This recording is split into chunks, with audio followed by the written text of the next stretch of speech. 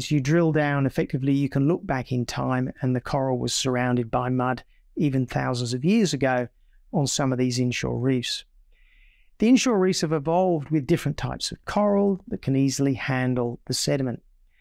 Now, let's not forget that the inshore reefs are not the Great Barrier Reef, which is far offshore, and they only have about 1% of the coral that's on the Great Barrier Reef.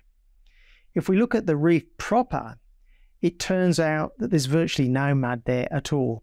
These white areas you can see in this picture, which are completely ubiquitous on just about every reef, that's calcium carbonate sand made from broken down coral, mostly.